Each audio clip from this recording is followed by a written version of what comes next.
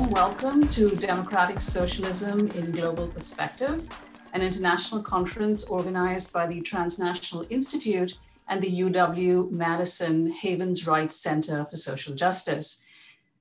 My name is Deepa Kumar. I will be moderating this session. I am a professor of media studies at Rutgers University. I've been an activist and a socialist for several decades. And over the last decade, I've been in the leadership of our faculty union, the Rutgers AAUP-AFT, which adopted a rank and file and social justice orientation that brings together class demands with race and gender demands. I'd like to thank our translators, Lala, Isabel, and Liz, for making it possible for more people to participate in this conference. Right, so the first session of the conference is titled Constructing a New Politics for the 21st Century. I am very excited that this panel includes a really brilliant group of people who have come together, and I will introduce each speaker in more detail before they speak. But for now, I just want to mention who they are and welcome them to this discussion. The panelists are Brian Ashley from the Alternative Information and Development Center. Unfortunately, Brian Ashley is unwell today and will not be able to join us. But he was doing a paper along with Danielle Chavez of the Transnational Institute, and Danielle will present that paper. Our other speakers include Gar Alperovitz, the Democracy Collective, and Joel Rogers, associated with the Havens Rights Center. Now, before I give a fuller introduction, I'd like to go over briefly the format of this conversation. Each panelist will be given 20 minutes, and after that, we will have 60 minutes for discussion, Q&A, comments, and the like. You can share your questions throughout the session using the Q&A button at the bottom of your screen. I also have a request for conference presenters. If you could please think of comments or questions that you may have to our panelists as they're speaking, and then come in once they are done, that would be really fantastic. The idea, of course, is to engage one another and make this conference a truly collaborative learning process. So with that, I would like to introduce our first speakers. Danielle Chavez is a Dutch-Uruguayan activist scholar. He has been a TNI fellow since 2005 and has published extensive research on emancipatory politics and public policies, including co-editing several books such as The New Latin American Left, Utopia Reborn, Rethinking the Public, State, Society, and Basic Services in Latin America, and Public Water and COVID-19, Dark Clouds and Silver Linings. The title of Brian and Danielle's presentation is New Politics for a Post-COVID World. Danielle. Thank you very much. I'm gonna be sharing a presentation. So yeah, there you can see it. As Deepa say, Brian is not feeling so well today, but he's gonna be joining us for the rest of the conference. So I will try to cover both parts, Brian's part and my part. There are gonna be 3 joint presentations this week. And we had authorized as organizer to give a little more time for these joint presentations. So we had planned with Brian something like 30 minutes. I will try to keep it, if possible, shorter than that. What I will do, or we will do, because this was prepared together with Brian, is to outline some key questions and challenges that progressive socialists and activists around the world are facing today. As the opening presentation, we will address many issues that most likely will be discussed in more detail by other panels in this same conference. The idea was that I was gonna provide a very quick and general overview of the contents of our paper, and then Brian would use the second half of our slot to discuss some key issues more in detail. For instance, the question of the state. But I will try to cover both parts. So before we go on, I want to clarify that the presentation is going to be structured in 3 parts. The first part refers to a general analysis of the economic, political, and social context of what we call new politics. Let's begin with unpacking the meaning and scope of the current crisis, which implies considering the situation before the virus struck, before the pandemic began. And in order to understand the current crisis and what happens in, during, and after systemic crisis, we find this quote by Ben Phillips, a South African thinker, a South African researcher, quite helpful. He argues that even rigid and social and political structure can be reshaped. But he also says that how they bend depends on the heat and the direction in which they are pressed harder. So we will try to elaborate around this idea in what follows in our presentation. And first of all, we need to take into account that the pandemic is not really a new crisis, and it's actually the second global crisis in less than a decade. The previous crisis began in 2007, but it actually never ended. So many of the problems we see today in the context of the pandemic, in particular the social and economic dimension of the pandemic, has to do with problems that were unresolved after the crisis that began in 2007 and 2008. In fact, when the pandemic struck, many countries, both in the South and in the North, had not yet recovered from the global financial, economic, and social crisis of previous year. And around the globe, in the years before the pandemic, there were already massive social discontent against the economic and political elites. After government had favored bailing out the banks, the insurance company, and transnational corporations instead of prioritizing the needs of the people. This is a picture from the US, but we could see similar demos all around the world, both in the North and in the South. In the region where I live and where I work, and where I am mainly an activist in Europe, and in particular in the European periphery, many countries have been forced to implement very radical austerity programs designed to cut social policies and privatize public services to repay the debt. This is a picture from Greece, and I guess you can recognize the flags and the banners. And the so-called Troika, the Holy Alliance composed by the European Commission, the European Central Bank, and the International Monetary Fund, had been put in charge of economic policy, not only of Greece, but also of Portugal and Spain, displacing the authority of the national government that had been voted by the people. And not only in Europe and not only in the European periphery, but around the world, there was an increasing feeling of distrust in economics and political institutions. This new way of discontent and uprising spread around the world. I guess you will all remember the demonstration of that time. We could talk about Occupy Wall Street in 2011, the Spanish Indignado in Spain in the same year, what happened in Brazil, what happened in Turkey, and many massive social mobilization, in some cases, social uprisings actually, against neoliberalism in different regions of the world. And many of these social uprisings of the previous decade also included demands for radical democratic reforms aimed at getting rid of authoritarian regimes. Many of us had a lot of hope in the outcomes of the so-called Arab Springs of 2010 and 2011, which sadly for the people of the region did not materialize and ended up in a long and gloomy Arab winter, actually. Let's now briefly review the economic and social impact of the pandemic. These are some figures that we got from a report that was published at the end of last year by one UN agency, the United Nations Conference on Trade and Development, which is possibly the most progressive agency of the UN system.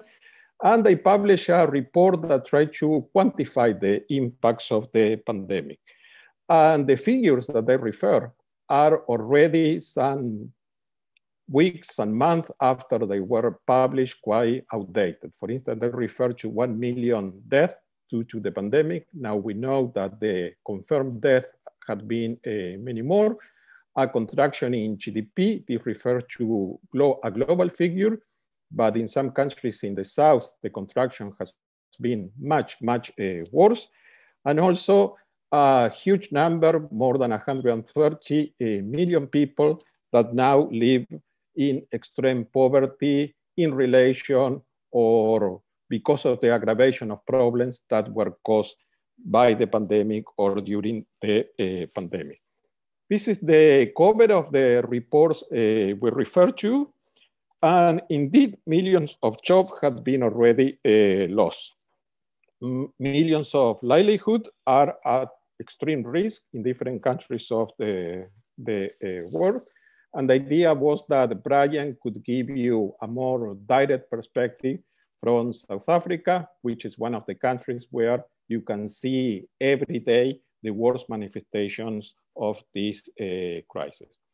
In summary, the crisis was not caused by the pandemic, but COVID-19 made much worse a series of trends that were already converging into what the UNCTAD report refers to as a perfect storm.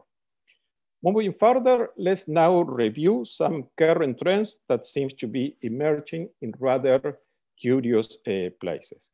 First of all, we see that some of our friends and allies in the unions and in the NGO, progressive NGO, are convinced that the likelihood of a return to the so-called old normal is quite unlikely. And also that the crisis offered us a unique chance to rewrite the economic rules once and for all. And what we see is that even the mainstream media seems to share that opinion.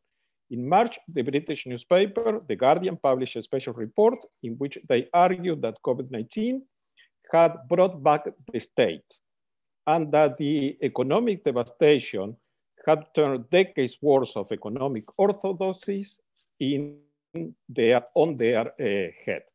The reference to the state, or what the Guardian calls here in the cover big government, is quite important. The idea was that Brian would further discuss the meaning and the role of the state in the second part of our presentation, but maybe this is something that we can leave for the question and answer time after the presentation.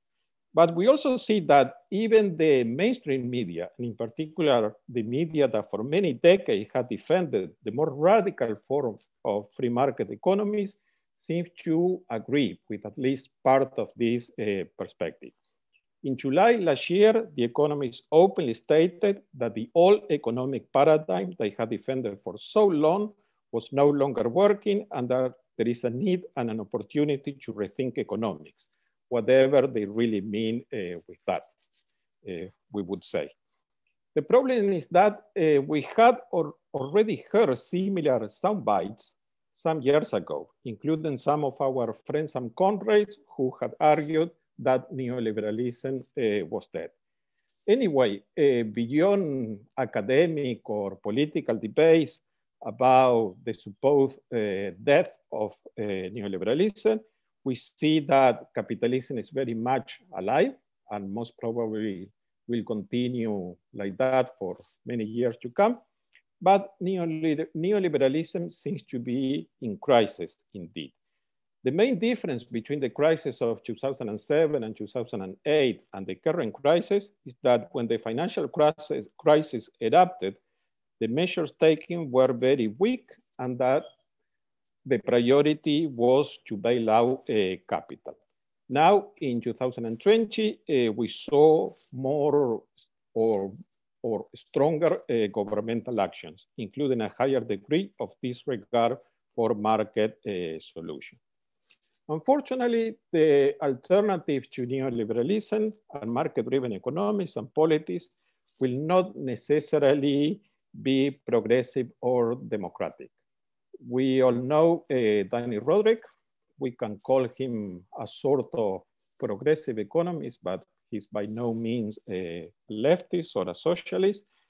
But what he says deserves to be discussed because he can be partly truthful when he argues that no one should expect the pandemic to alter, much less reverse, tendencies that were evident before the crisis. According to Roderick, neoliberalism will continue its slow death. Populist autocrats will become even more authoritarian, and the left will continue to struggle to devise a program that appeals to a majority of voters. Obviously, the resolution of the debate around the supposed death of neoliberalism or the future of neoliberalism and free market economics will depend on the evolution of economic indicators in the aftermath of the economy. Today, we see some cautious optimism as vaccination starts to be rolled out in many countries, but there's plenty of uncertainty about the real health of the global economy. Are we looking at a V-shaped recovery in the next period, or are we in an extended period of secular stagnation? We could have an interesting discussion about these two covers of the economies, but maybe we can leave that for the question and comments answer. Besides that, our understanding is that we should not expect a spontaneous exit from neoliberalism. And it's quite likely that once the crisis abates, there will be a return to austerity and generalized enabling of big corporate power, big tech, and globalized capitalism. This is particularly so because of the power of finance capital. We see no break with the further financialization of the global economy and the rise of big tech corporations that dominate the key sector of information technology. But first, let's have a very quick look at the root of the crisis. And we're not gonna go here in detail because there's gonna be another panel on economics, and I'm sure they will address some of these issues. First, we need to be aware that many economies are saying that the global situation of the economic indicator is much worse today than were before the crisis erupted in 2007 and 2008. For instance, we all know what Walden and many other economists have been writing about that. This has to do, on the one hand, to the reconfiguration of global supply chains, which have negatively affected domestic industrial and agricultural production all over the world, but in particular in countries of the South. This disruption of global supply chains was very clear in the context of the pandemics for the reasons we all know. Another reason became quite clear in 2008 when the global financial crisis hit and borrowing was no longer an option for many highly indebted households. The third reason had also become obvious already many years ago. This is a cover of the economies of 2014, which shows that speculation has been at the core of many global crises several times before. This means that industrial production declines or becomes stagnant. Investors pay more attention to finances, where greater profits can be made from speculation. Let's go very quickly now to the second part of our presentation, focus on alternatives to neoliberalism and authoritarianism. We added authoritarianism to this section because, as we know, not only progressive or democratic forces are currently interested in dismantling the hegemonic economic system. First, we need to recognize that we continue to organize in a period of great skepticism to socialism, and the identification of socialist idea with Stalinism or authoritarianism, in parallel to the weakening of international solidarity. This is a picture from a demo in Poland, but we could find very similar picture from many countries around the world. We also see that global capitalism places the working classes of each country in competition with each other in the context of the race to the bottom with respect to wages, social conditions, health, and environmental conditions. If we consider the strength, militancy, and consciousness of the so-called proletariat in the major industrialized economies, including China, we see very low levels of organization, high levels of repression, high levels of co-option and bureaucratization, and a general failure to organize the really existing working class, often referred to as the precariat.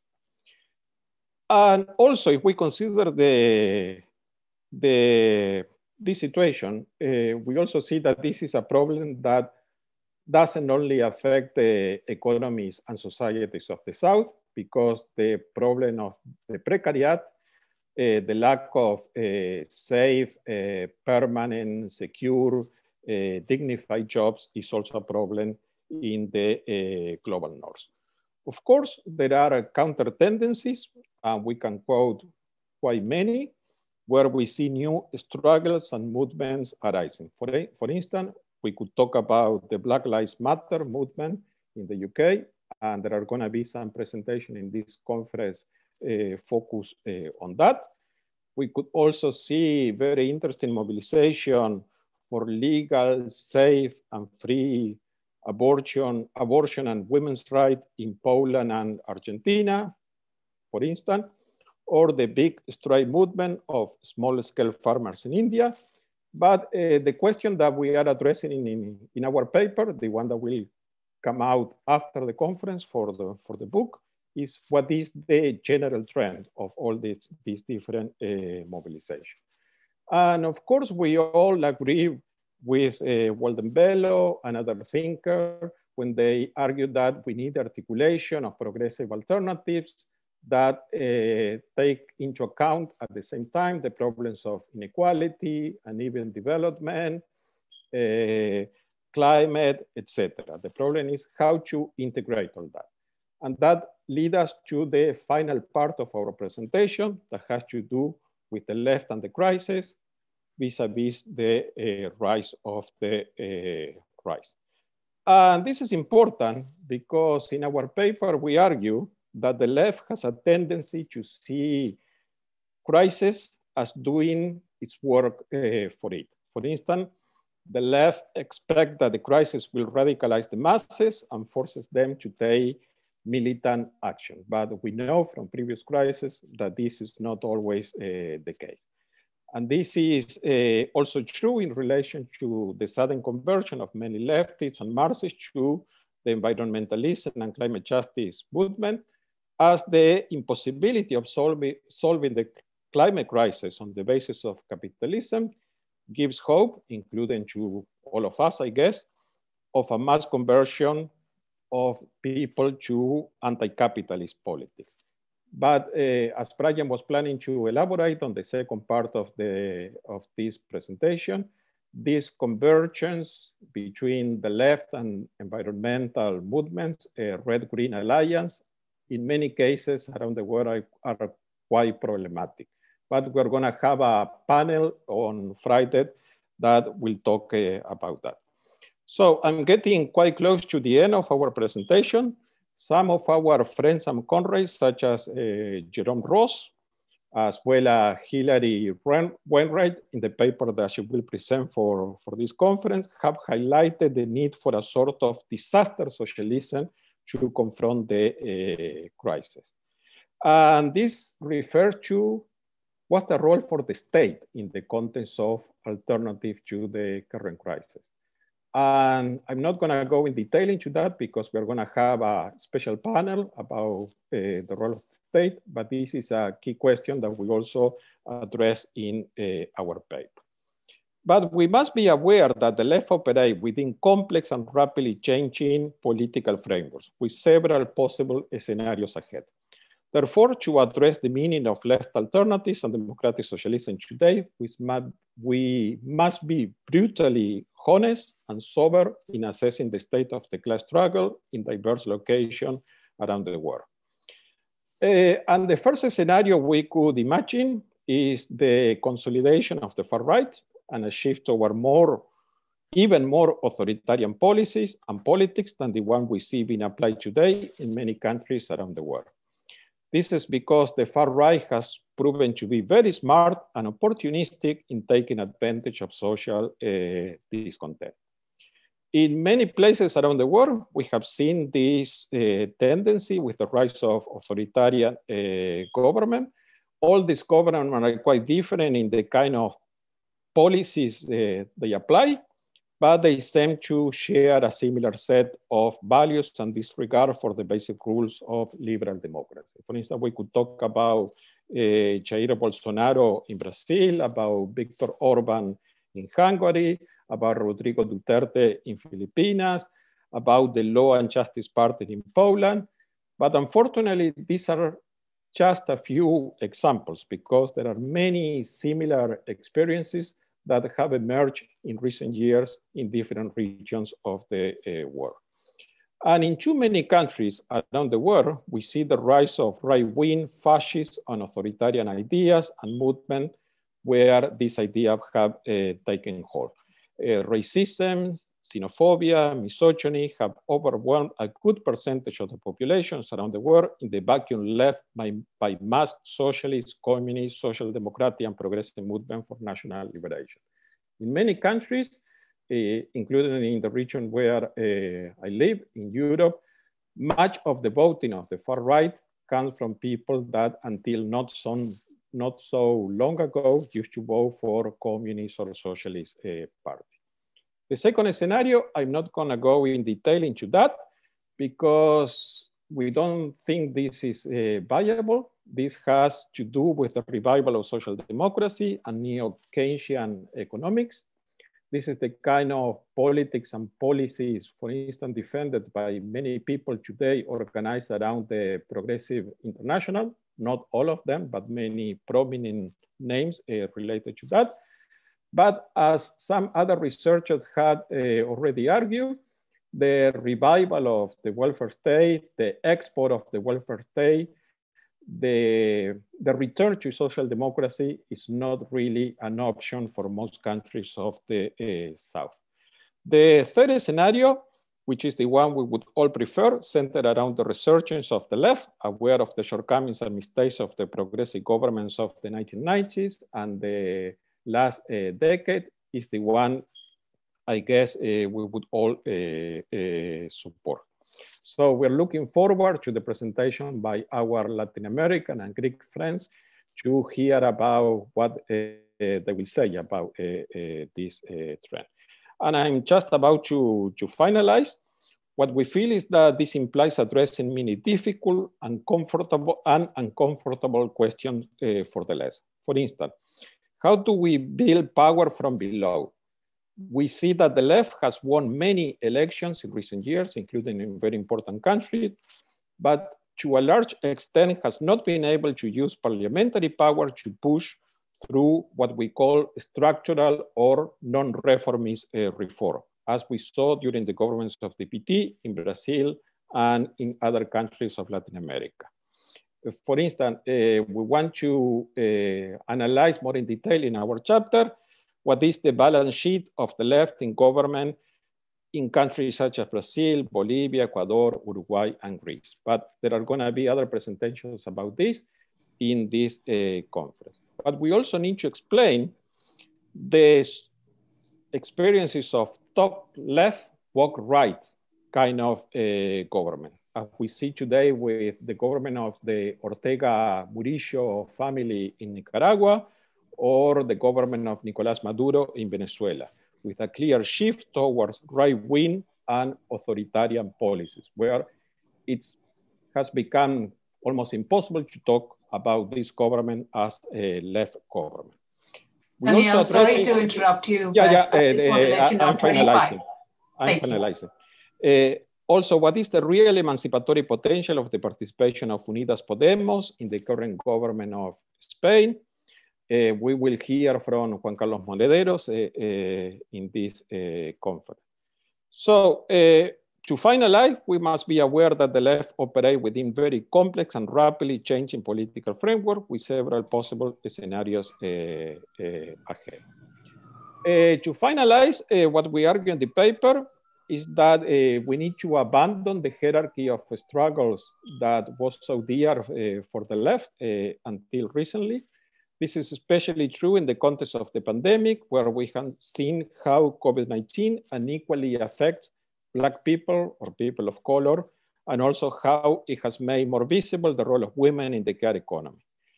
We also need to see how the left prepared to operate in a new normal where mobilization is going to be quite difficult, and the previous kind of organization will be almost impossible, and also how to connect our left struggles with the urgent need to respond to the climate emergency. But as I said, there's going to be a panel on Friday. So I'll stop here. Thank you. Thank you so much, Daniel. That was a really comprehensive but also dazzling presentation with all the graphics. So thank you very much for setting that tone for this conference. So we're now moving to a different region of the world, and we turn to Gar Alperovitz. Gar is the co-founder of the Democracy Collaborative and co-chair of the Next Systems Project, a historian, political economist, activist, writer, and government official.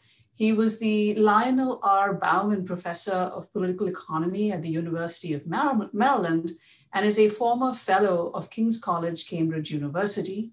He was also at Harvard's Institute of Politics, the Institute for Policy Studies, and a guest scholar at the Brookings Institution. He's also the president of the National Center for Economic and Security Alternatives. The title of his presentation is A Pluralist Commonwealth and a Community-Sustaining System. Thank you. And first, just a remembrance of Leo and Eric. It's very appropriate that this conference remember them and the great work they've done. I'm glad that was opened up at the beginning. I'm going to speak primarily about our assessment at the Democracy Collaborative of what's going on in the United States in our judgment, and some of the implications that may be important for other advanced and other systems. The first kind of major kind of judgment that needs to be made is that for the most part, social democratic politics around the world and progressive politics in general has largely and significantly depended upon an organized labor movement. In Sweden, it reached 85% of the labor force, for instance, in the most advanced welfare states, and social democratic politics was organized on that basis. Labor unions in the United States have been almost extinguished as a basis either for labor struggle or as the institutional foundations of a different politics, by which I mean private sector labor union membership is 6% of the labor force now. Overall, nationally, it's about 11%, which includes public sector teachers and government administrators. So we have lost, and compare Sweden at 1.85%. So the basis of the traditional social democratic response to capitalism, at least in the United States, and plausibly in other countries as the trends of decay continue, in, for instance, Britain, elsewhere in parts of Scandinavia, the trends are weakening all along, is the loss of the institutional capacity for that model, which opens up obvious dangers of the kind we've seen with the Trump administration, the dangers of the radical right. Many, many things can be said about the dangers of a transitional period, but what it asks of the left is, how does one think about the transformation, in our judgment, of a political economic system that loses its institutional base in labor? What is the foundational set of institutions that might be built as labor unions were once built over a 30, 40-year trajectory to give content and foundational power to a different politics but also a different model of political economic systems. So that's one way to enter this discussion. There are other ways to enter some of the differences in the United States from other countries. The scale is obviously very, very important to deal with, and I'm going to speak to that a little bit later.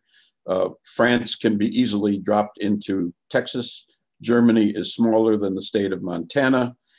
California is the 5th or 6th largest economy in the world. So we face special problems because of scale, and I'll return to that question. But the underlying issue I want to kind of stress is what happens when you lose the labor movement, and the slow decay of the labor movement in many parts of the world as well, under attack and under the impact of technology and the different politics. One of the things we have been doing at the Democracy Collaborative, and also in experiments in different parts of the country here, particularly many know the Cleveland work we've done, and work in Preston, England we've done elsewhere, is the reconstruction of institutional foundations in the concept and paradigm of local geographic communities. The most important ones being in Cleveland, where there's an advanced system of 600 or 700 workers now in community/worker-owned institutions, working from the ground up as ownership and control of parts of the capital on the ground, and similarly in a different way in Preston, England, but beginning with the paradigm of community as a reconstructive long-term basis institutionally for transformative politics, which is political, and what is its formation and its agenda is both political and institutional. And I want to say just a bit about that. That's a radical reshaping that at one point was involved in some forms of anarchist thought, but the notion of the idea of rebuilding community is extremely inclusive. It is not simply labor, and it's not simply by race, and also by gender, and by age. It brings in all the people within a geographic circle as part of the political basis of the next transformation as a matter of principle. And we've seen some development of that kind taking on interesting and important economic forms. Many of you know some of the work that's done in Cleveland, where we now have 600 or 700 people in community/worker-owned companies. There were experiments in Youngstown in the earlier 20 years ago that began setting up a different paradigm. Preston in England has a different community-wide inclusive paradigm as the foundation, not just of economic reconstruction, as the labor movement begins and continues its decline in power, but also as the institutional base of politics. So that's an interesting and different way of thinking about it. It may or may not apply to different countries other than the ones we've been experimenting with and what we've been thinking about, particularly in the United States and Britain, but elsewhere, the rebuilding over time, and it took this long to build the labor movement, institutional foundations of a modest progressive politics or a social democratic politics, or sometimes a democratic socialist politics, the building of community institutions as a critical building block for that transformation.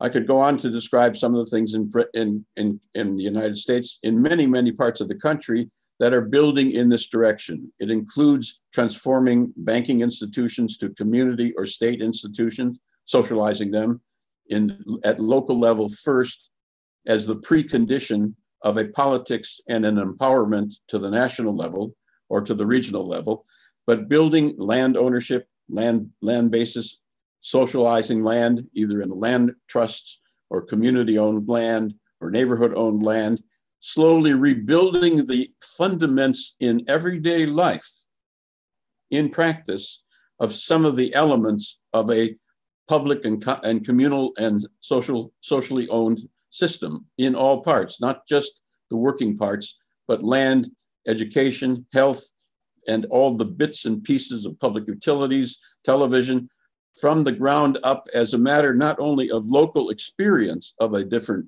system, as pragmatic and practical, but also as the basis of building a new organizing power and a new organizing base as labor unions continue their decline as the power base of a social democratic politics. Now that's an unusual and radical kind of way of thinking about it.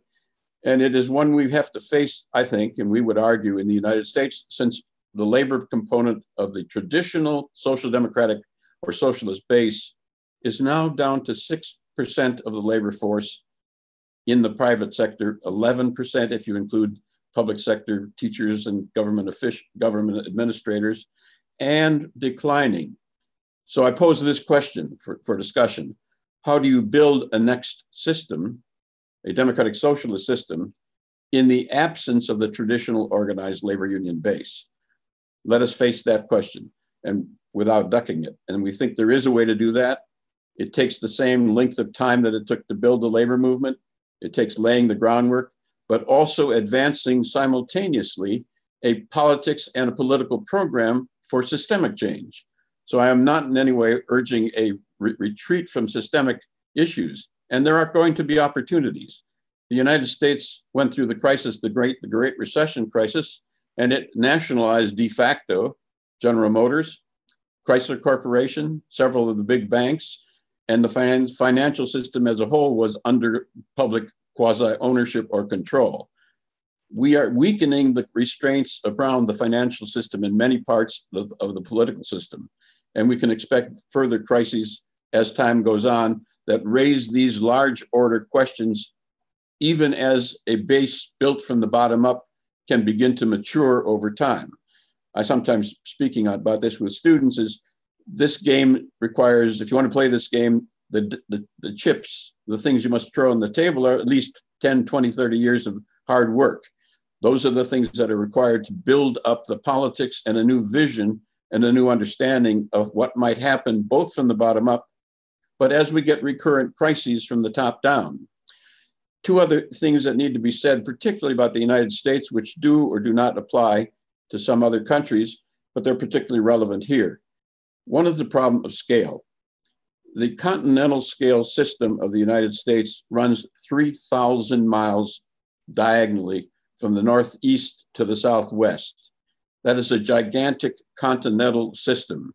And the question needs to be posed and is being posed here, ultimately, how do you have participatory democracy in a system 3,000 miles in scope?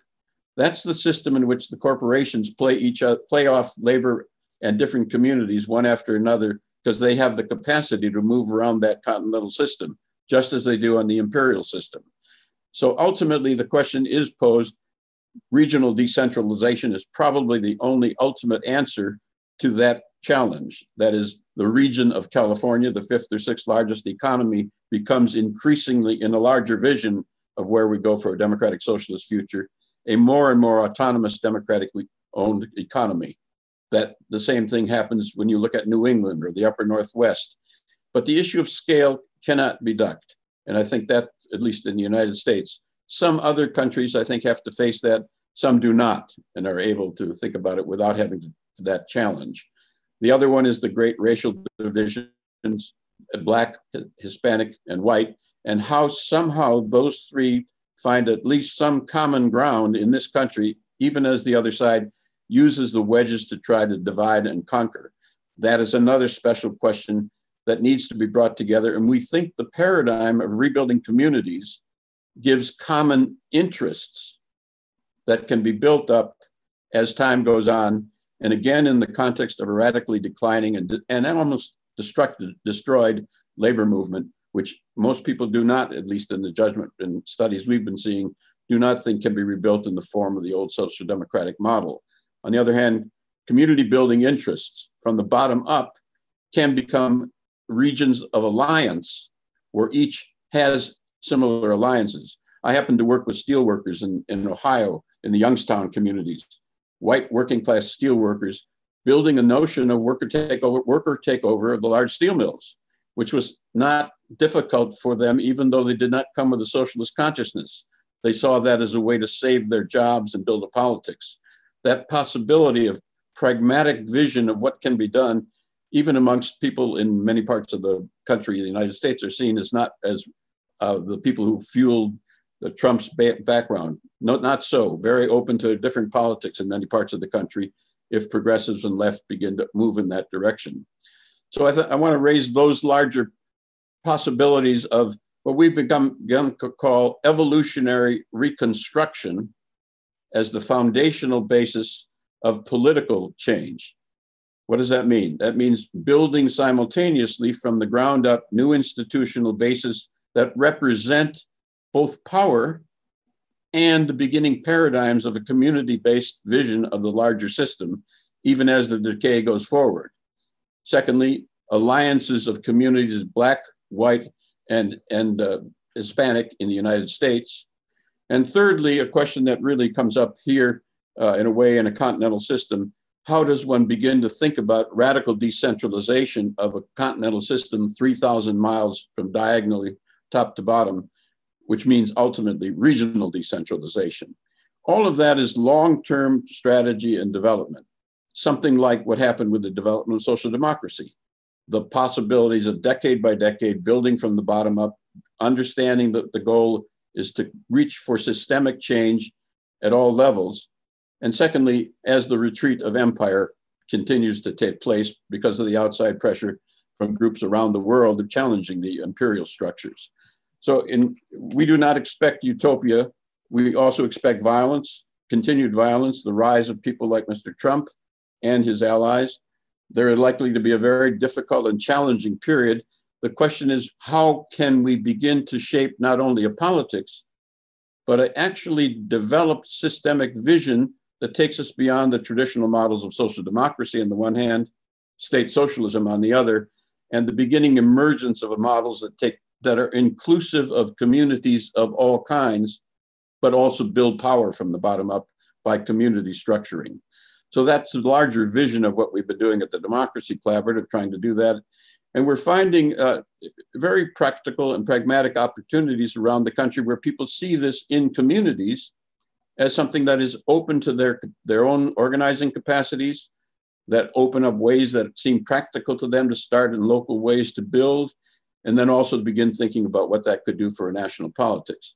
A friend of mine often says, if you want to play this game, the chips that you must throw on the table are decades of your life. It is a long reconstructive process with a politics and an institutional reconstruction simultaneously, but the transformation is towards a democratic socialist system built around community restructuring up and beyond, even as, in our country at least, the organized labor movement, which was hardly ever a very serious democratic socialist in the modern era, declines to less than 6% of the labor force in the private sector. So I think I'm going to leave it at that as a way to open the discussion of what we call evolutionary reconstruction towards a pluralist vision of a commonwealth beyond. Thank you so much, Gar. We're now going to move to Joel Rogers, who will be serving as a discussant for this section. Joel is the Noam Chomsky Professor of Law, Political Science, Public Affairs, and Sociology at the University of Wisconsin-Madison, where he also directs the Havens Wright Center for Social Justice. He's written widely on party politics, democratic theory, as well as cities and urban regions. He has initiated and helped lead several progressive NGOs, including the New Party, now the Working Families Party, EARN, WRTP, the Apollo Alliance, now part of the Blue-Green Alliance, Emerald Cities Collaborative, State Innovation Exchange, and EPIC-N, Educational Partnership for Innovation in Communities Network. So Joel will finish this panel, and then I'll throw it open to Q&A and discussion. There was also a question about whether these sessions are going to be recorded. Indeed, they are, and they will be posted. So do look out for that. Okay. Thank you, Deepa, and thanks for the organizers of this conference, of which the Havens Wright Center is one. I run the Havens Wright Center, or I'm the director, and Patrick and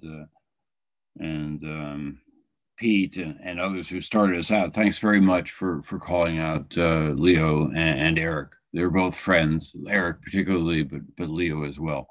So I really like the way that you started. And in my comments, I want to keep them as brief as I can on what Daniel presented and what Gar presented. I certainly agree with Daniel's questions, and I agree very broadly with Gar's solution.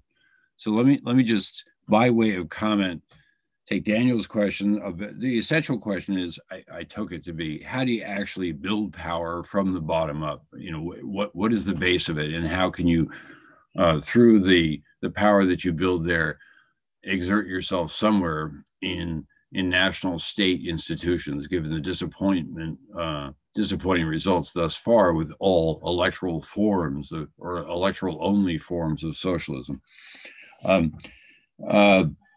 And with Gar, yeah, I certainly, I don't think it's only true of the US. I think in general, you're getting pressure all over the world for fragmentation of national, you're getting a fragmentation of national politics, and you're getting an increased regionalization of a lot of conflicts, but also possibilities. But let me say this before saying something about those things. For the general audience, and I'd invite both Daniel and Gar to respond to this, but again, I want to keep this relatively short, given an interest in getting into the general discussion. I think that in general, however horrible things are right now, and they're very likely to get more horrible, considerably more horrible before they get much better anytime soon. I do think for this whole discussion, it would be wise for us to think that we have a lot of wind at our backs, and that is not only because of fantastic popular disgust with the with the effects of the neoliberalism period. You know, some people date it as since Reagan, so that would be 40 years. Others dated from the early 70s. That'd be more like, or the Powell Memorandum even. So that'd be 50 years. But the last 40 to 50 years of neoliberalism, I think, as a view of how you should run an economy and construct a society, has been morally bankrupt for a very, very long time, and widely recognized as morally bankrupt for a very, very long time, maybe since its first enunciation. But now I think we've reached some sort of tipping point in confidence in it as any sort of plausible account of how you should run the world and run societies in the world. I think in general, the politics of the left should be relating to intelligently in the future is one that at the national level is much more focused on, you know, Keynes called it self-sufficiency, and less on endlessly, certainly not invading other places, but also not relying too much on other places. I'm not preaching some sort of autarky or socialism in one country type thing here, but you want to have enough provided within your national political community to sort of keep the thing going. That sort of very crude understanding of sufficiency. And in international relations, you don't want really a Weltmacht. You don't want world capitalism. You want something more like regional planning, to allude to another thing from that war period. There was a famous essay by Karl Polanyi. But in terms of the stuff that's on our side, I hope people can think of this not only as constructing a better society, of course, is, that's what we're about for the rest of our lives, but certainly the idea of constructing a serious functioning alternative to the wreckage of the last 50 years is going to take some time. It's going to require, not the optimism of the will and the pessimism and the intellect, a line which you should not attribute, although it's often attributed to Gramsci, who didn't like the line at all. And it actually originated somewhere else, as Leo pointed out to me a few years ago.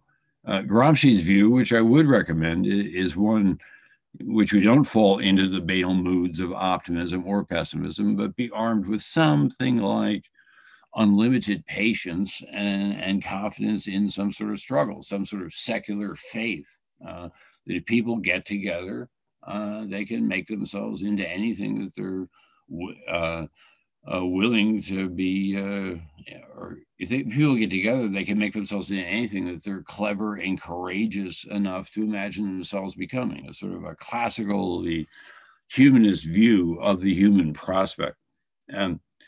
So, all right, but on things that are on our side, the things that are on our side is technology continues to advance and science continues to advance. We know more about the world, a lot more about the world and our position in the world and how we work and how we can work better and how we can be aided more by other things, et cetera.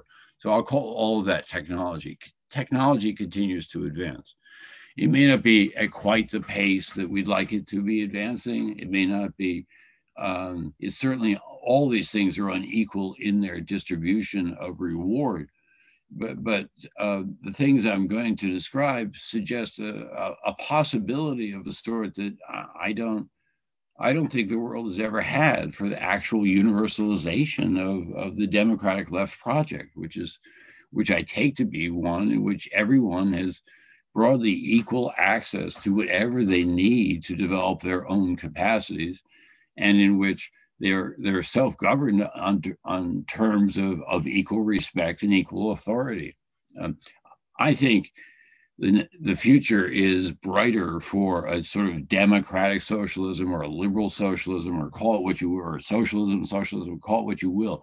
Not the traditional social democracy. I quite agree with everyone who's remarked that its days are largely past, but a truly productive egalitarian democracy, I think, is increasingly plausible. All right, so technology is one thing. The other thing is that the world is much better, and I'm talking in global terms here, but the world is much better educated now than it was 50 years ago. You've got a huge number of people who can read and write, and technology is going to help with their communication with each other.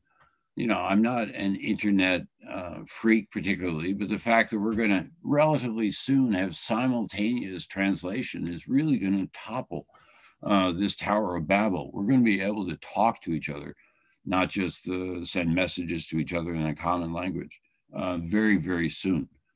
And the fact that we're all doing that off a much more widely shared knowledge base than we had 50 years ago, much less 100 years ago, I think is good. The other thing is, despite the, white Christian nation a lot of Americans have about this place, or, Islamic fundamentalism triggering into authoritarianism in other parts of the world, or a variety of other religious declensions from love, which is what we should all be about. I think in the world it's unmistakable that you've got growing secularization throughout all the world. So you've got a greater possibilities for redeeming the promise, which was always imperfectly offered of a sort of enlightenment now. Don't worry, I'm not going to do a Steve Pinker on you. I'm much more a Max Roser. The world is much better than it was. The world is terrible. The world can be much better. I think that's the view that we should have. But we should not forget the fact the world is, on various dimensions, much, much better than 50, much less 100 years ago. The other thing is, I think that we understand, as we understand this in business systems, I think we understand increasingly in political systems and a variety of community organizing systems, a whole variety of different ways in which people come together to get stuff done. I think we understand better elements of design on the community stuff, sort of user-centered design in the structuring of firms, of team-based design, and getting in various ways It's a famous book. I'm blanking on the name of the author. It says I think the book is called Completing Evolution. We understand how we can relate to each other more productively now than in the past. And I think we've made significant progress on that.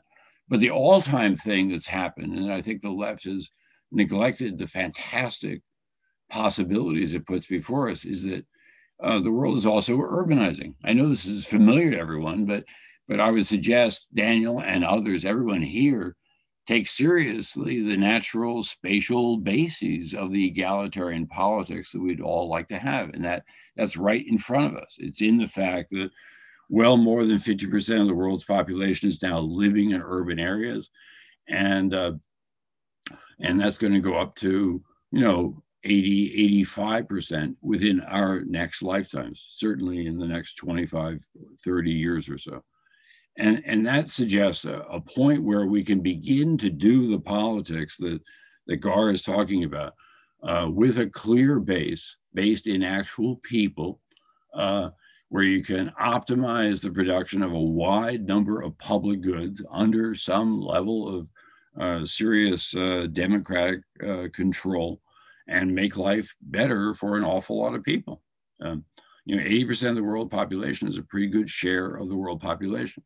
Of course, there's a huge amount of politics that then goes on between what we do in the urban areas. I sometimes use the shorthand cities, but always think urban areas or heavily urbanized areas, and their hinterlands.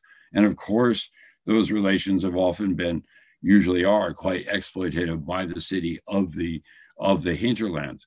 But there's enough wealth that's going to be produced in these urban areas, and all the things just talked about permits their fantastically better design than what we've done thus far, and fantastic wealth that can be fantastically better shared. That I think the left should really pay attention to that urbanization potential.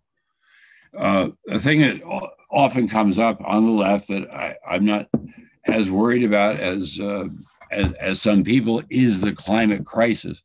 Why am I less worried about it? Well, of course I'm worried about it. We can't destroy the conditions of the biosphere and not be worried about the climate crisis. But I do think that on the essential elements of that, and here again, the cities are going to help out enormously. We can get back the biodiversity. Nature is pretty resilient, guys.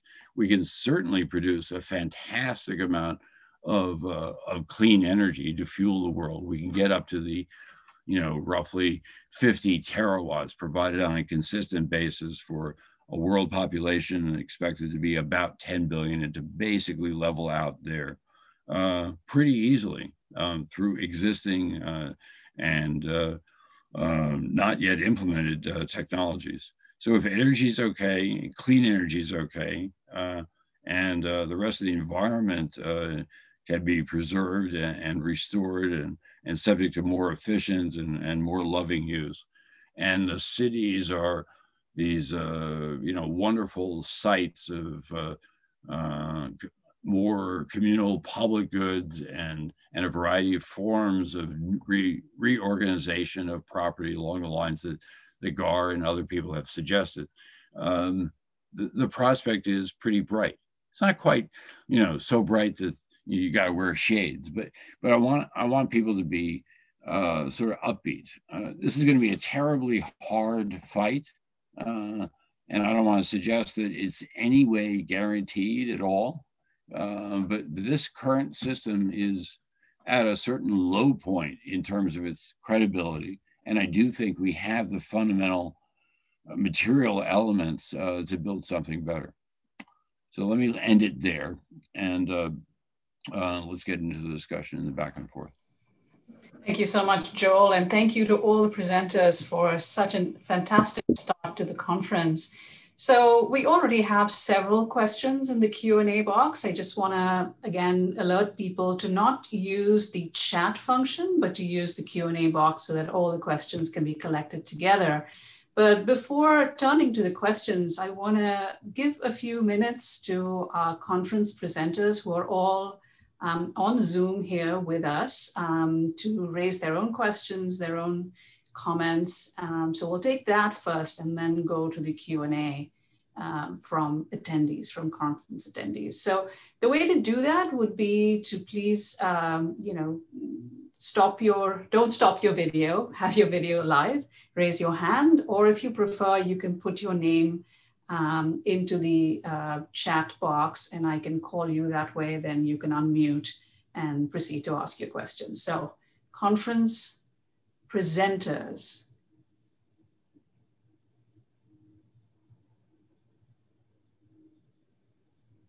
Deepa, maybe you need to clarify who you are referring to. I guess you are referring not to the ones who spoke today in this panel, but to others. Correct. To everyone who is a conference presenter who has been invited into the Zoom and who can speak and who can engage in discussion. So that would be people like Mike McCarthy, Hillary Wainwright.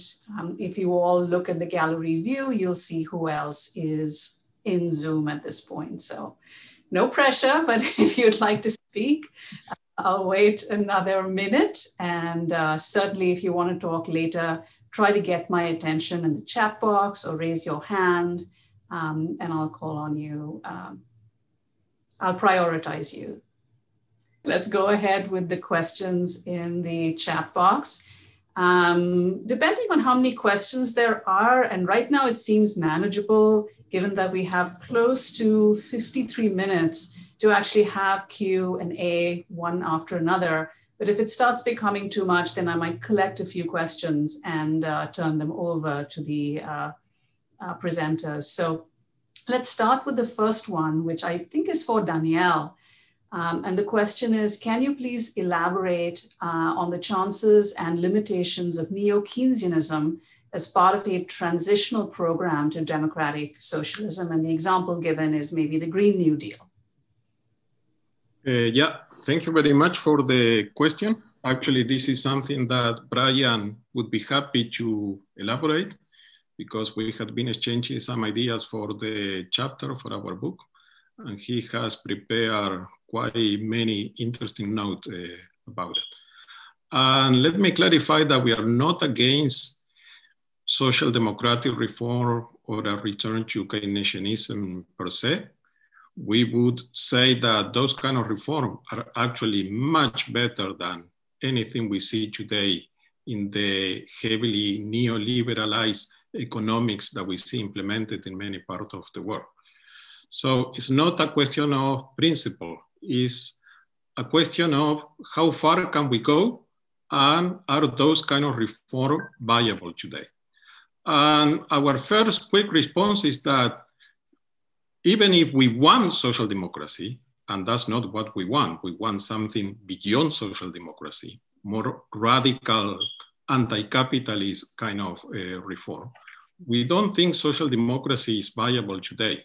Maybe it is still possible to maintain or even to some extent expand the welfare state in Europe and in other places where it still exists, but that's not an option for the vast majority of the countries of the South. That's why in my presentation, I refer to the cover of one of the books by Ha-Joon Chang, a Korean economist, who has provided plenty of empirical evidence about why that kind of industrialist, protectionist politics that made possible, for instance, the rise of the Asian tigers are not there today for most countries of the South. So we also need to remember that when social democracy came as an alternative, it wasn't a gift, it wasn't a present of the ruling classes. It was the result of struggles. And I'm very happy that Gar referred to the power of the union, because this is something that we need to discuss today. The unions that fought for social democracy in many parts of the world now are facing much more urgent problems. They cannot even afford to include in their platform some of the demands that could be seen as social democratic kind of reform. And around the world, unfortunately, unions are much weaker. This is not only a problem of the United States. Social democracy also emerged in the context of the Cold War. Today, the Soviet bloc is gone. And we don't see China, for instance, offering a different kind of economic paradigm. China is a capitalist country. So that's a problem. But we also see subjective problems. And this is something that we did research when we produced the previous book with the Heaven Center about the new Latin American left.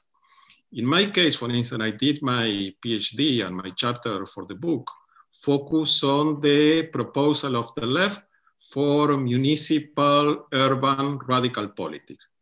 And that was very interesting because we saw that the PT managed to dream truly participatory, innovative, even anti-capitalist kind of platform.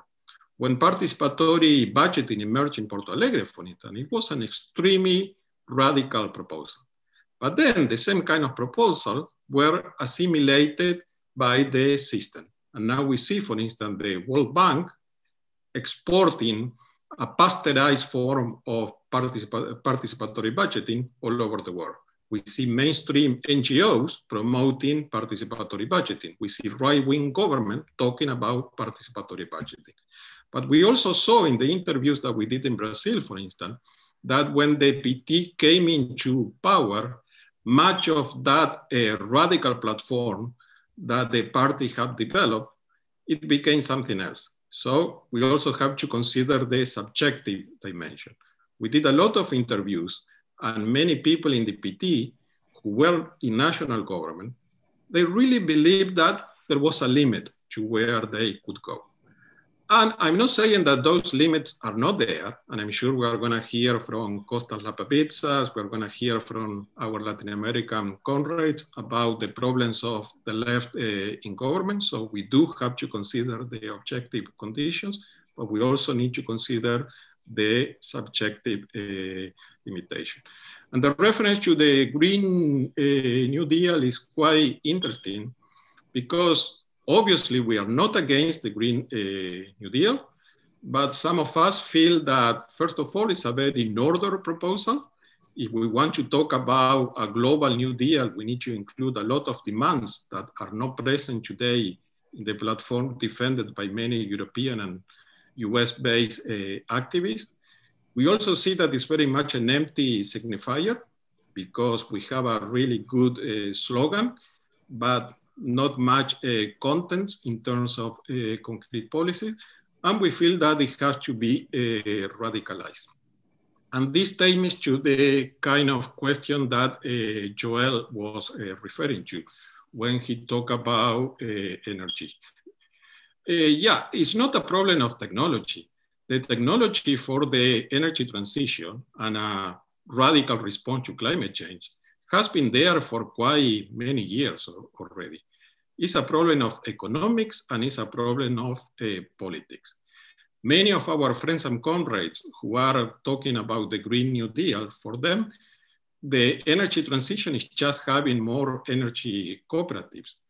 And we all love energy cooperatives. I buy energy myself from an energy cooperative in the Netherlands, but they cannot be a solution to the energy crisis or the climate emergency, because in order to address the climate crisis, we need huge public intervention. So that, once again, takes us to the question of the state, but that's an issue that will be the focus of another presentation in this conference. So I don't want to take a lot of time for my— Thank you, Daniel. Well, hold on, Deepa. At some point I don't want to reserve or exclude any consideration of national politics from this discussion because we're talking about it elsewhere. I think, and Gar can correct me if he disagrees, or can disagree if he wants to, but I think the left should certainly be about, in part, reclaiming the nation state. I just don't think the nation state is going to be the guarantor of the sort of politics we want. And to get the politics we want, you need to have some more concrete and productive stuff outside of the ambit of national power. What I think the left should be about is a sort of where you have let's take the instance of where you have some sort of division of responsibility between the nation state and subnational jurisdictions of various sorts. I think you want to have a progressive federalism in which you have some strong national floor assured to all citizens within your country, but then you provide support at the national level for anyone who wants to go above that floor in the interest of flourishing.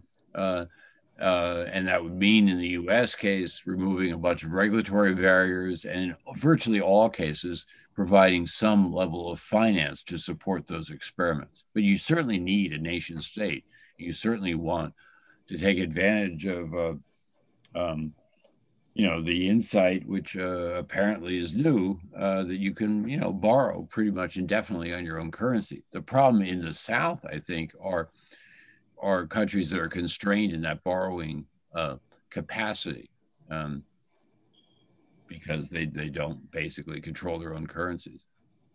So perhaps I'll bring Gar in since he hasn't spoken as yet. Gar, it sounded like you wanted to respond to Joel, but can I also read a question for you so you can attend to both? So the question, this is also from Eric Meyer, who asked the first question. What are your thoughts on the relation of your case for decentralization and the big tech monopolies and the potentialities they have as a platform for socialism? They are already international and are internally planned economies. Maybe these large platforms can be a starting point for new forms of more abstract organization for a labor base. So that's your question, but if you want to respond, please do. Many serious questions. I just want to remind folks that during the Great Recession, we did in fact nationalize General Motors, the big banks, some of the finance companies. We actually did that recently.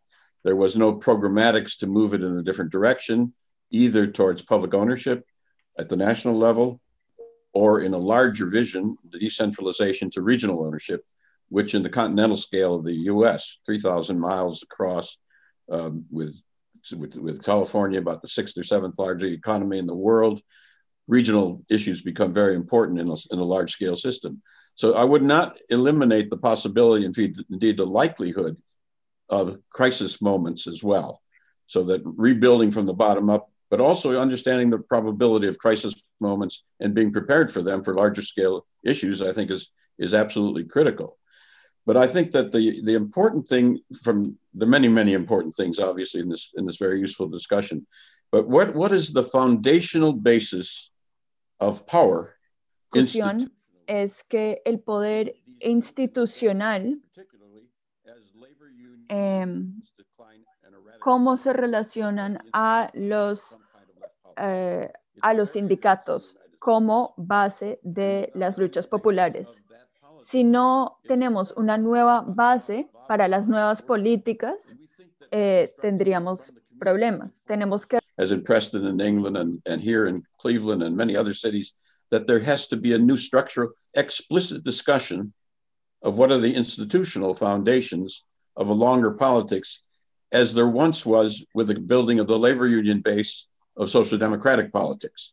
So I often say to, in other conferences, if you want to play this game, to build institutions as a power base, as well as policy in the abstract, that requires laying 2 or 3 decades of your life on the table. Because you are talking about transforming these very powerful systems. We see many opportunities. And Joel, for instance, has been way ahead of the game on some of this long ago. Many opportunities at the local level in the United States, at the state level, of building from the bottom up with a perspective over time. Eric, our good friend, the late Eric Wright, had this same view of how do you rebuild from the bottom up institutionally as a basis also for new politics. So I am not a utopian optimist, but I'm also a historian. And I think that there are many possibilities for a long haul reconstruction from the bottom up. So let me leave it at that. Okay, I want to bring Hilary Wainwright in. She's one of our conference presenters. Go ahead, Hilary. Yeah, sorry, I'm just turning off my heater. I really want to sort of link what Gar said to what Joel said, partly in answer to questions that that Danielle posed, really trying to pin down a bit more the question of agency, the sort of agency of the kind of productive democracy that we're talking about. And that's really this term productive democracy I've learned from Joel a long time, well, I don't know, maybe not that long time ago, but, and in your talk, Joel, you rather buried it. I mean, it was sort of, you referred to productive democracy, but you didn't sort of elaborate it. And yet I think that maybe it is a key concept to what the different components of an alliance or local alliances that can be the foundations of a different kind of left. I mean, I'm thinking, and here you see, although I agree in the US, the unions are pretty smashed, but in the UK, it's kind of uneven. I mean, they've been massively weakened, you know, by Thatcher, but yet there are elements still there. And so in any locality, a kind of alliance for productive democracy or community wealth building. Yeah. In a way, productive democracy is, I think, a slightly more general concept that can include community wealth building as one example. But I think the unions transformed are one component. And I think what we're seeing as a result, or it's a question, an empirical question that maybe you can answer. I mean, how far is the experience of the pandemic where social need, where health has been the imperative as distinct from the free market or any kind of market? I mean, obviously in Britain, you know, they're trying to try and reimpose the market desperately, but there's been a sort of experience of having to live materially in a context where a social need, health, is imperative. So one's seen sort of adaptions in small examples that I don't want to over exaggerate, but maybe provide a key to the future. So in Britain, there've been examples of airplane workers transforming their factories to produce ventilators, or teachers' unions taking on the question of health, not just in terms of defending their own members, but defending the community, parents, grandparents. Hilary, if you can wrap up quickly. So yes, so my point is really, could we bring back this concept of productive democracy and use it strategically? And so it's a kind of question to Joel, but maybe also to Gar and Danielle. Joel, if you want to respond, and then I'll read 3 questions and have all of you come back in. Yeah, sure. So I didn't talk about productive democracy because I was invited not to talk about it, but just to give some brief comments on Gar and Daniel. But productive democracy essentially is, it changes, when you think about key aspects of decisions that need to be made by any society, it would focus a little bit more on effective supply than effective demand as the only guarantee. It would move the redistributional aspects of the state earlier in the life course. It would have a progressive federalism with floors on local innovation, but no ceilings. It would also have a basic income guarantee, but not put all of the weight on that. And it also has a view on what international affairs should be. You can find writings on it. I mean, you can Google productive democracy if you want. And I'm delighted that it persuaded my very esteemed colleague from England, who I haven't seen in years, Hilary. It's very nice to see him. On your first question, though, who is the agent? I don't think it's the working class. I think it's a citizen who wants to die only once, who wants to fully grab the possibilities of life and values life, and wants to have, is willing to try to work with other people in respectful ways. And I think that's most of humanity right there. That's my agent. It's the citizen is the agent. But does a citizen need to get organized? Yes, of course. And But I don't see that happening through merely at the workplace or in the household. I see it happening on a much more sort of community basis or broad basis, you know, quasi-unions that you can all belong to, and then through national parties with local affiliates all over the place. The political organ.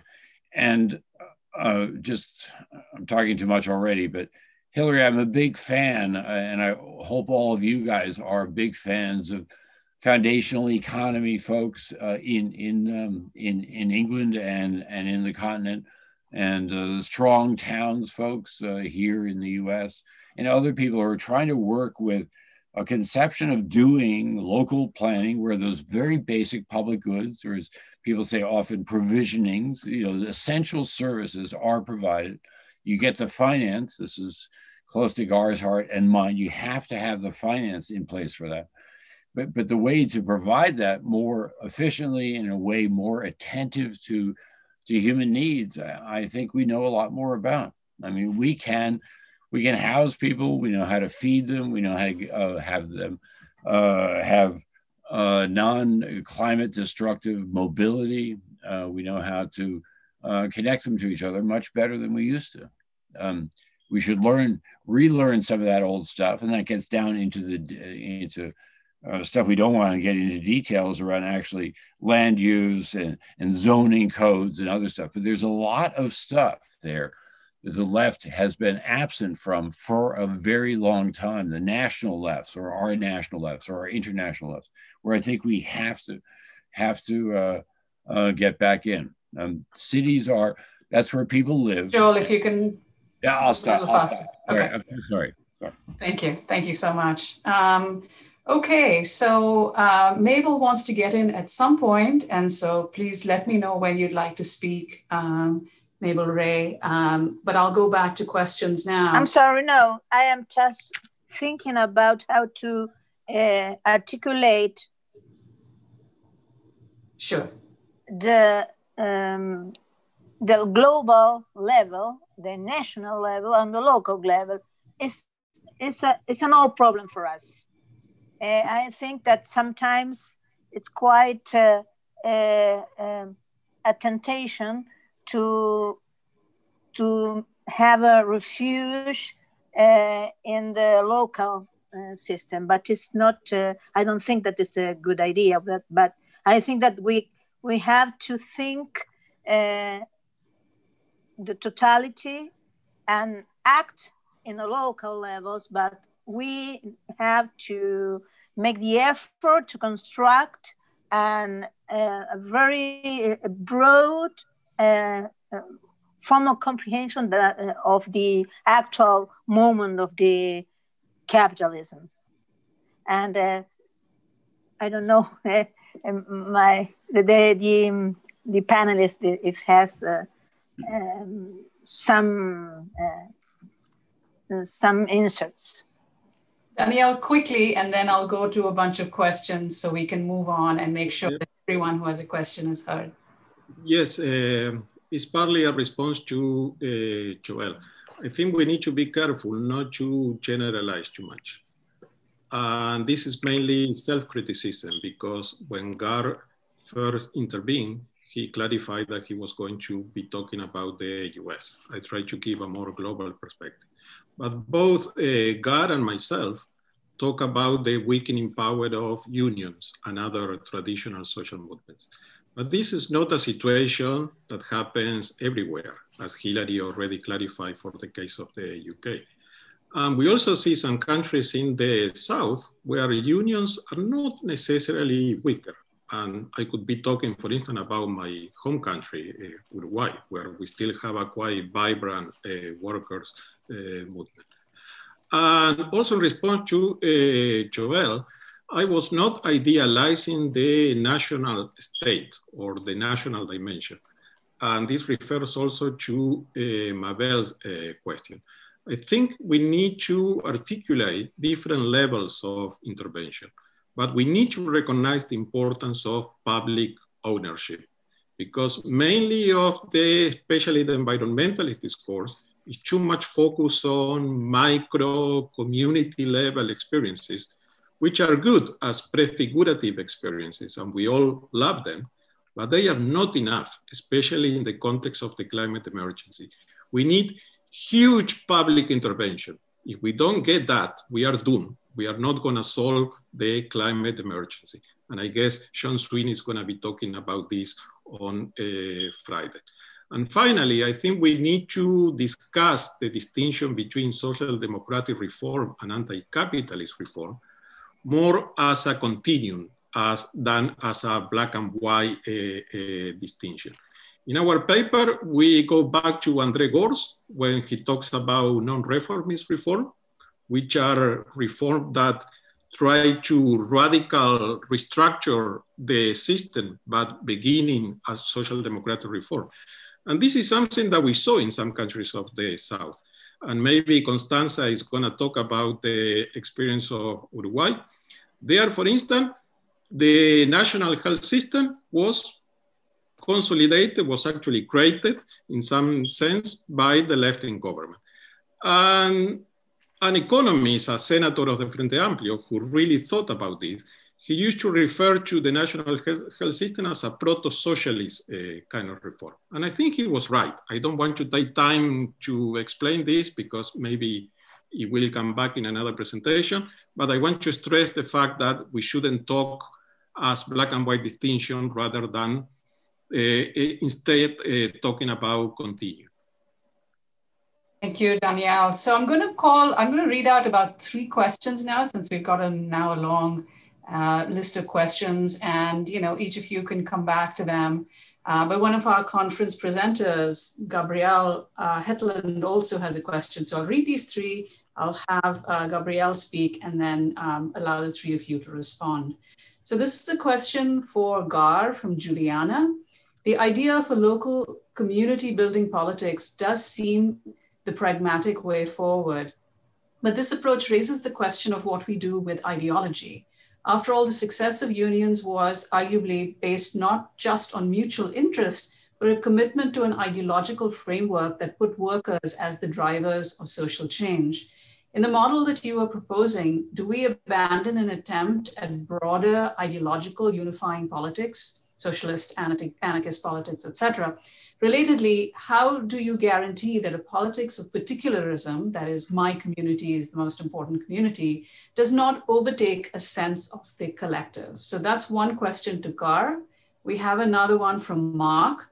Is there a growing awareness of issues like tax avoidance by Amazon, Apple, Google, etc., and their role in growing inequality? And does work around climate justice start to challenge the extractivist colonial trade and trade deals?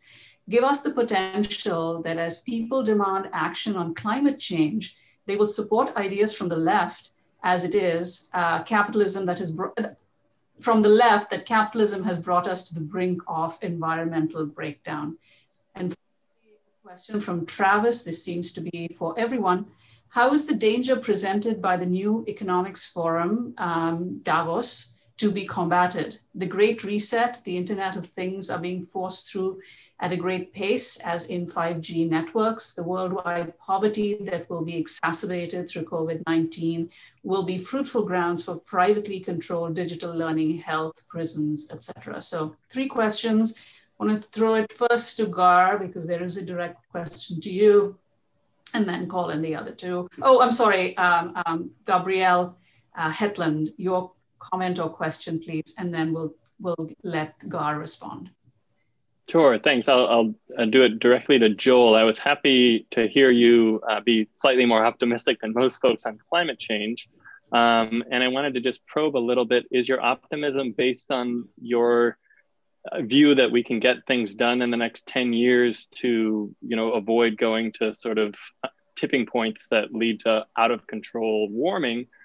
Or would it be based on a sort of geoengineering optimism, which I see more and more leftists being at least willing to countenance and to think about, that you think that there is the technology, as you were speaking of earlier, to fix things and actually get atmosphere out of, sort of redo the atmosphere in ways, although that I mean, the latest that I saw a couple of years ago from Naomi Klein was that was pretty worrisome and also very inegalitarian. So if you can, clarify any more of your reasons for optimism, that would be great. Thanks. We'll have Gar, and then Joel, you can come in later. Thank you. Yeah, sure. There's so many important aspects of the questions have been posed. So let me just try to center in on a few that seem important. What strikes me in the social democratic models in general, but in the United States, the basis of a so-called progressive liberal or social democratic policy has always been labor unions as a central figure. In the Scandinavian countries, 85% of the labor force was organized, and the welfare state depended upon that. The striking thing is happening in the United States, and may be happening, and is happening progressively, but not to that extent, is that labor unions in the private sector in the United States are 6%. 6%, and declining. 10% if you include all the public employees, and declining. So that the foundational institutional element of a progressive politics in the United States, and I think in other countries, if you look closely, but not at the same pace, is disintegrating. So is there a foundational institutional base of a new politics that can be built up over time, step by step, which both produces a progressive, some form of communitarian socialist vision, but is inclusive of all the people locally, as a central issue not only of the design of the next system, but of the power base to enforce and develop it. And that model of trying to put those two pieces together as the element that was central to all social democratic politics, labor organizing, declines. The second piece of that was part of the labor union organizing, and I speak from great experience here with some parts of the industrial labor unions, were totally supportive of imperial economic structures and exploitation internationally. Not all of them, but a good part of them, because their markets depended on that. So even as a great admirer of the labor movement and participant and friend of and ally, we need to be honest about how that power structure forced them into positions that had to do with the climate and destruction of the climate, also international aspects. So the question becomes, how do you build from the bottom up the basis over time, starting with an inclusive unit? Everybody, the old people, the sick people, the young people, inclusive, the workers, all together in some unit. And the only unit is somehow inclusive of community as an institutional force rather than just a polity. So we've been experimenting with that. It's obviously, there's a whole history of that development. We've seen quite good responses in many areas, exploratory responses in other areas. But the central question becomes, in the United States particularly, but I would venture to say in many other countries as time goes on, as the labor union institutional foundations of social democracy decays, what is the new institutional base of the vision that I think most people in this discussion share? How do we build that up? And then at the national, regional level for larger industries.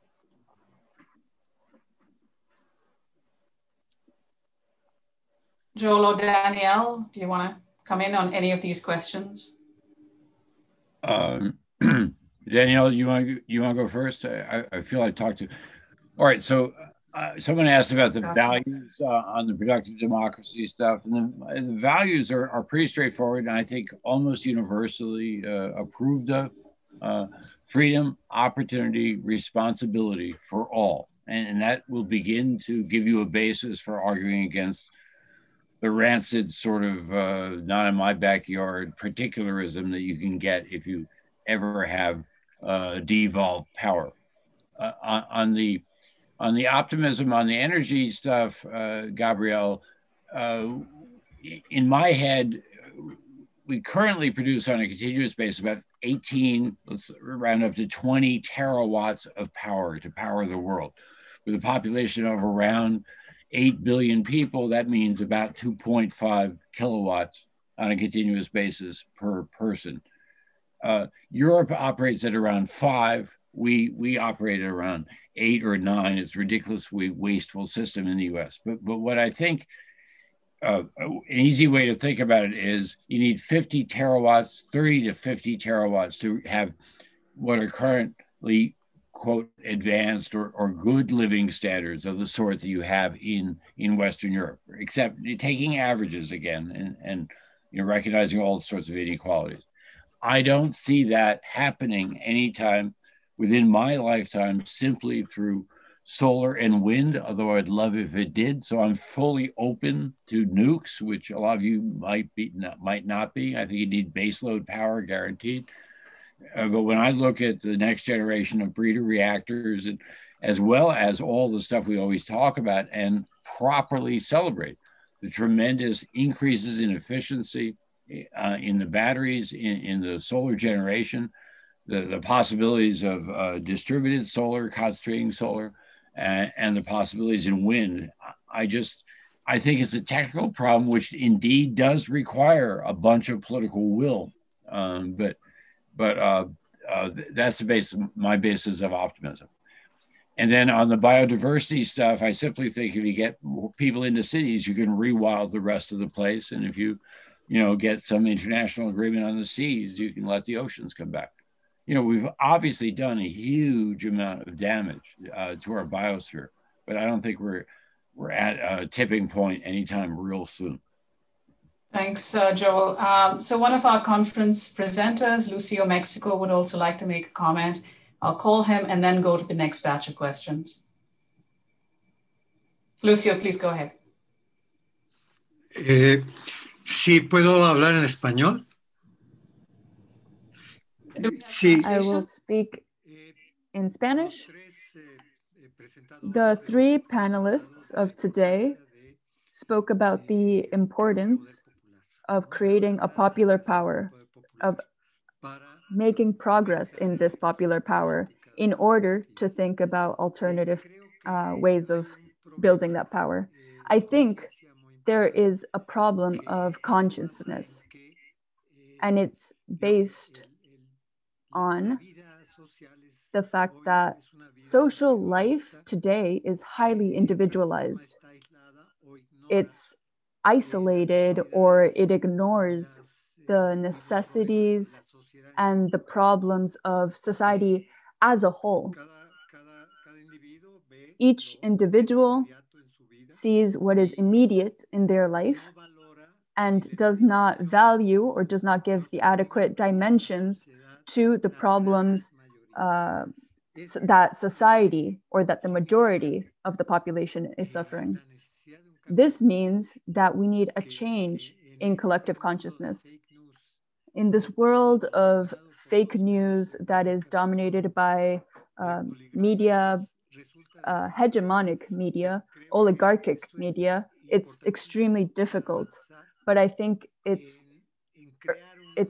important, fundamental, in order to construct this popular power.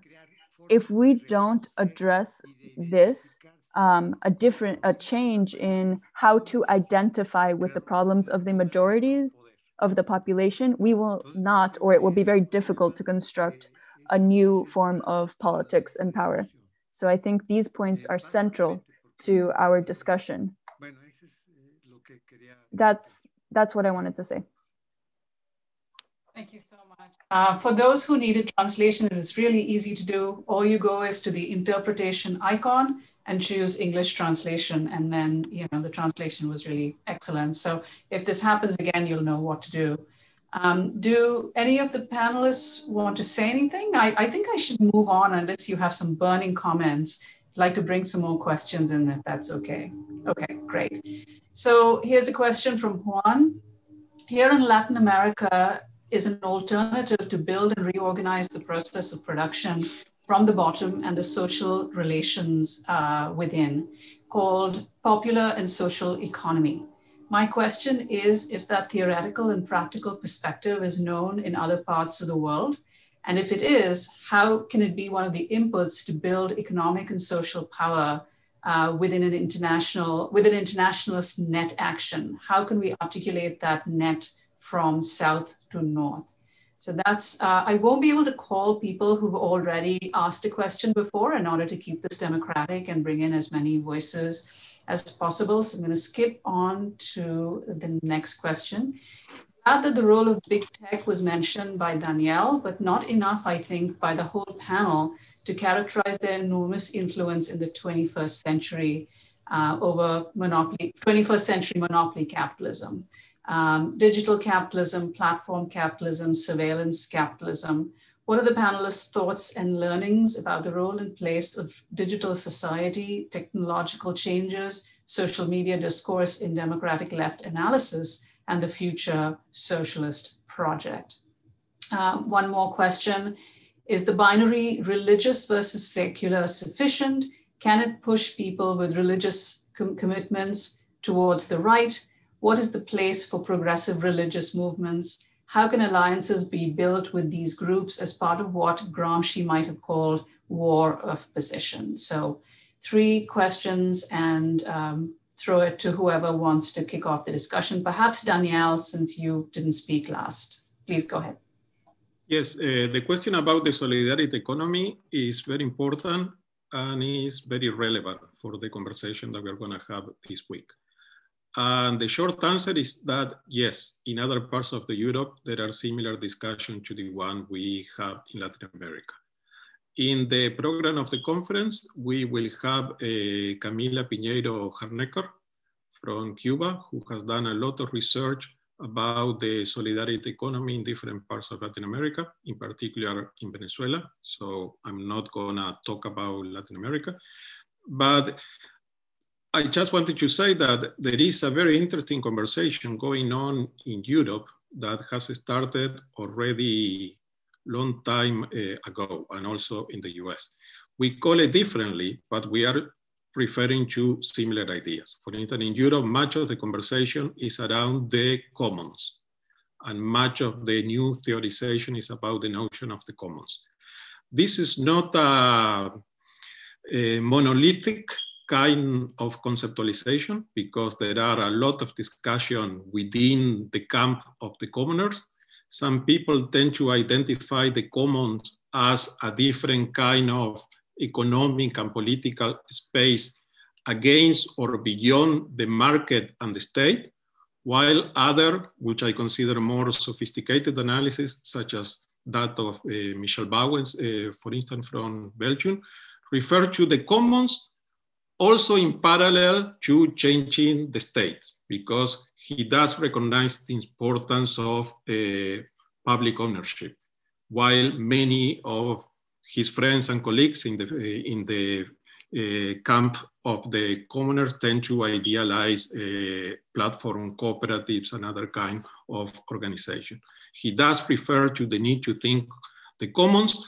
And then there are also some very interesting debate, especially in the Balkans, about how to commonize the states. For instance, the Institute for Political Ecology in Croatia has done a lot of interesting thinking about that.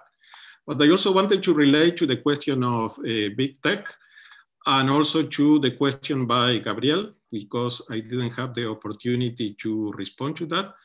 And I do agree with Gabriel Headland that technophysics are not the solution to the climate crisis. And actually, I feel we shouldn't have a discussion purely about technology. For instance, in the field of energy, which is the one I've been working for quite many years, the technology for wind and solar generation hasn't really changed much in 20, 30 years. So the problem is not about technology. The technology was there already a long time ago. The problem is who owns this technology, who implements this technology. Much of the renewable energy transition now is controlled by a few transnational corporations, and we need to challenge that. And we also need to talk about the issue of scale, because it's not the same to have a wind farm or a solar generation run by an energy cooperative at the local scale, or by a municipal company such as Barcelona wants to do, than to have a huge area full of wind generation, as has happened, for instance, in Oaxaca, because that implies displacing local people, environmental damage, and so on. So we cannot say that technology is clean or not clean. It's much more complex than that, and has to do with who owns the technology and who implements that. But again, I feel we need to discuss public ownership, but I'm sure this is something that will come up in many conversations in this conference during the week. Okay, do any of the other? Joel, if you're speaking next, might you also address the tech question posed to you at the end? It's up to you, but I suspect we won't get to it. But if you're talking about tech, that would be great. Thanks. Yeah, I just want to say, of course, I agree with Daniel. Of course, it's not just tech, and it's all about its use and the ownership and who gets the benefit of the actual return on the tech. Absolutely, I just want to emphasize.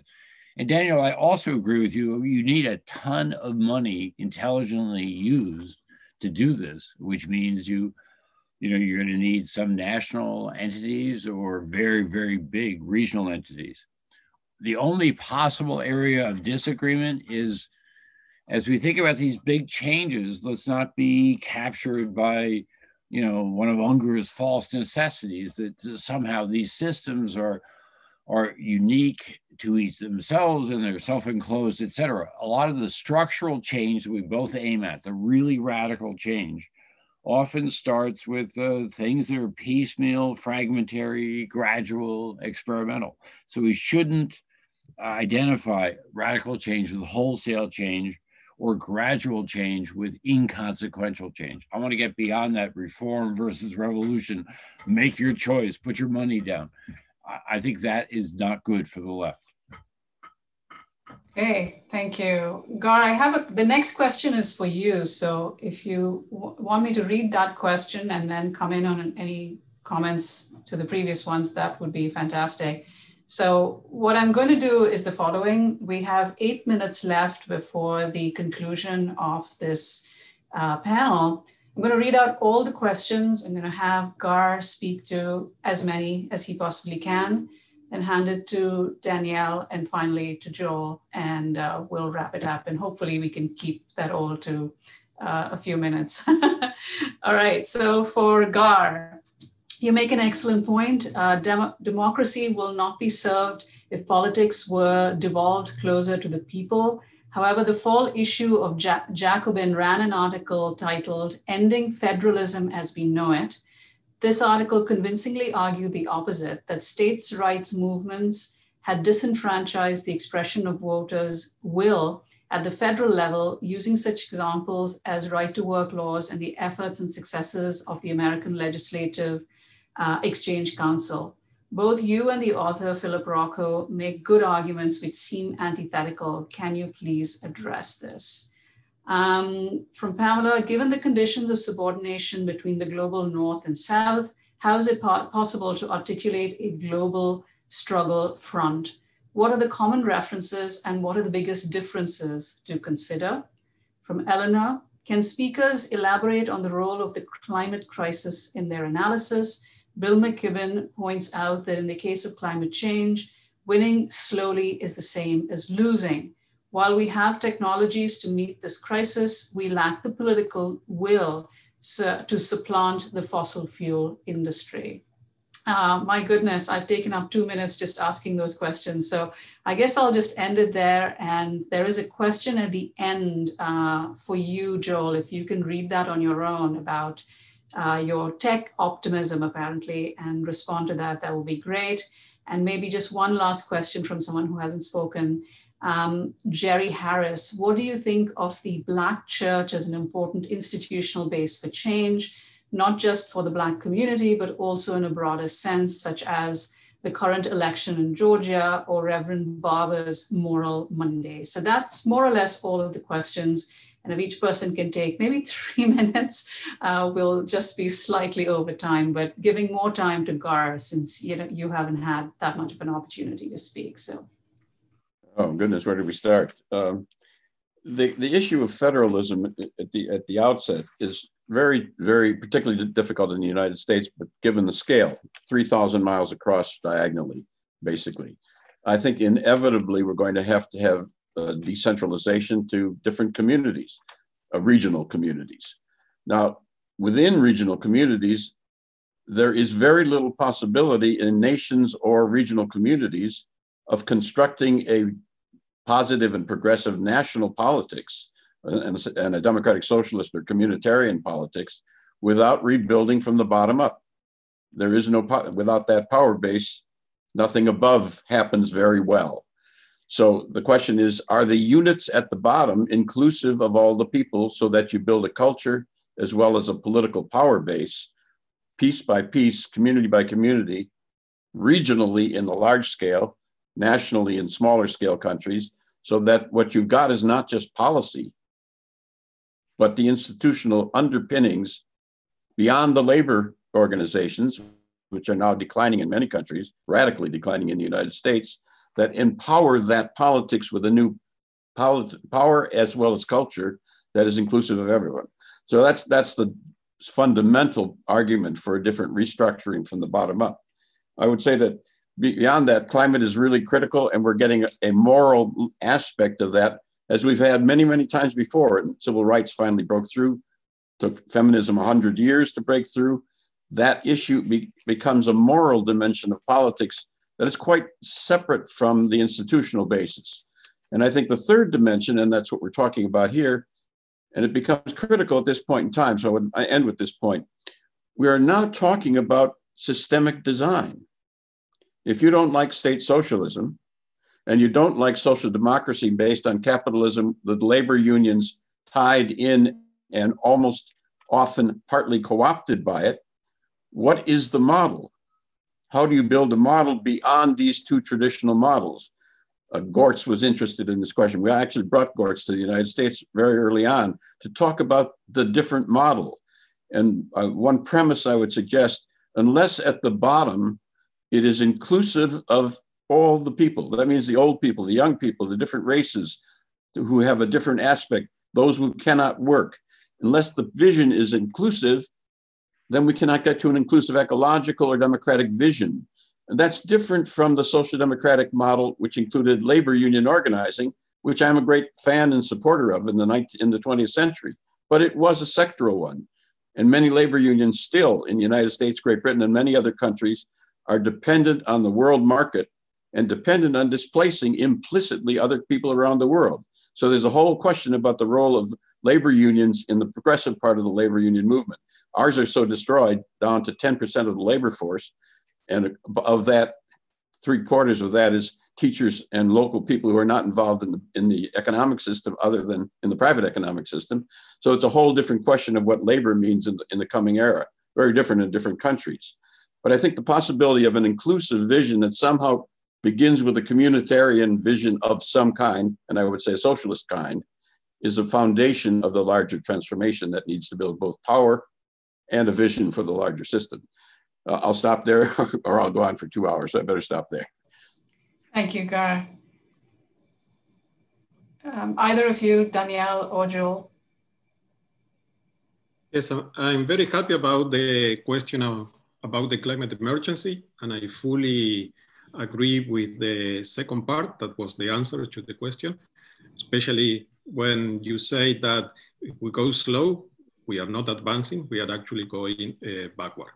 But the problem is that this is not only a problem of the right. The left, when it has been in government, has been as environmentally destructive in most cases as the right. I guess our comrades from Latin America are going to talk about that. What happened in Venezuela, in Ecuador, in Bolivia, in my country, Uruguay, where the tendency to extractivism and environmental spoliation didn't stop. It was actually intensified in many cases when the left came into government. I think much of the global left has failed to recognize that social conflicts are increasingly being fought over capitalism appropriation and spoliation of the wider social and natural environment. Some researchers have been arguing for quite a long time that at the root of the problem of the current crisis, the COVID crisis, the pandemic, but the overall convergence of crisis is the extreme expropriation of the earth itself and the consequent transformation in social relations. So I guess there's plenty to discuss, especially in panel 9, on Friday about eco-socialist kind of alternatives within the left. So I stop here. And I want to thank Gar and Joel for the very interesting comment. When we decided with some colleagues from different countries to restart the new politics project, we took as the model, as the reference, the Next System project. And I think that project is much more needed in the US today more than ever. And it shouldn't be just a US-based project, it should be a sort of global project.